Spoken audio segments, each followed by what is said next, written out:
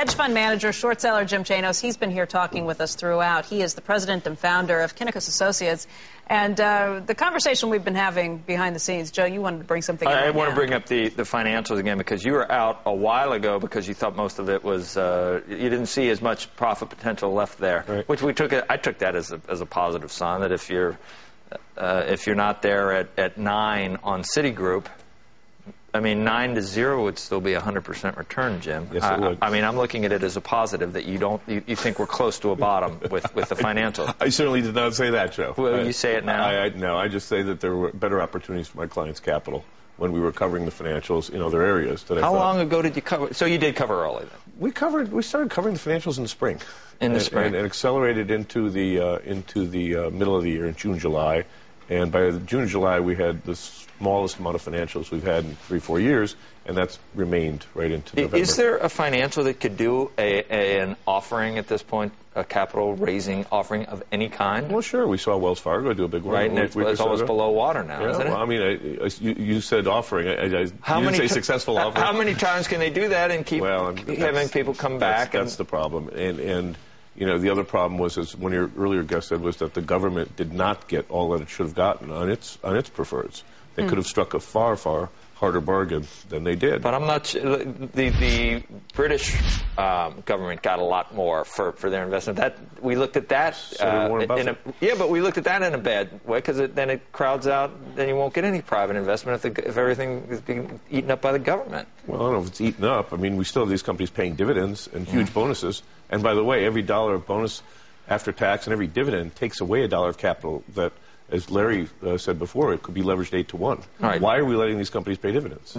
Common dividends. Well, I just want to go into, you talked an awful lot. It seems like every other day we're blaming hedge funds for the drops in the market, whether it's unwinding of hedge funds or whether it's redemptions of hedge funds. What do you think about that? Is that fair? Because we're looking for reasons. Yes, everyone's looking for reasons. And I remember it was short sellers in the banks in the summer and fall. And now it's hedge funds in the great unwind causing problems for everyone. But what everyone forgets, of course, is they always look at one side of the balance sheet. And there are two sides. And that's why it's a balance sheet. For a hedge fund, you mean? For a hedge fund. And if a hedge fund is leveraged dramatically, 8 to 1, 9 to 1, 10 to 1, they're not running it 8 to 1 long only or 8 to 1 short only. They're running it $8 long, $8 short on a dollar of equity. So for every dollar being unwound and liquidated, being sold, there's also something being covered on the short side and being bought. So the net effect to the markets is not as great as people think. Yeah. So I think we have to keep that in mind. Are you covering your Chindia infrastructure shorts yet?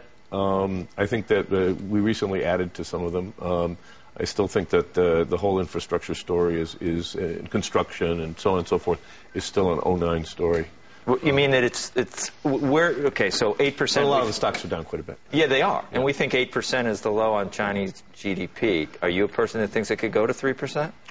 I think that Chinese GDP isn't even 8% or 9%. I think that is it 20 or is it 2? The GDP that was reported precisely by China every quarter at 9.0, 9.1 smacked of earnings management in the late 90s. I don't think things are that stable. So is it better or worse than what we're hearing? I think it's worse, and I think it's going to get worse. How bad? Now remember, first of all, China's, depending on your estimate, 35 to 50% of China's GDP is construction.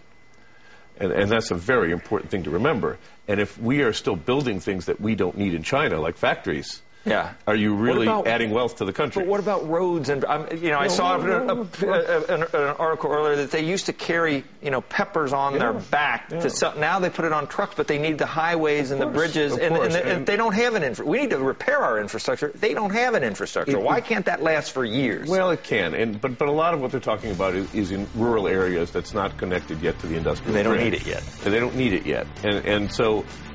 Like anything, any capital project has a rate of return associated with it. And in China, I'm afraid that a lot of projects, as well as in South Asia and the Middle East, do not have economic returns associated with them. Yet, during their construction, they contribute to growth. Yes. Remember our telecom boom? Yeah. When people were building out things left, right, and center, and then the building stopped. Fiber optics, yeah. It was the Wile E. Coyote moment, where all of a sudden we looked down and there was no there. And I think that the third world, or brick, or whatever you want to call it, is facing that moment.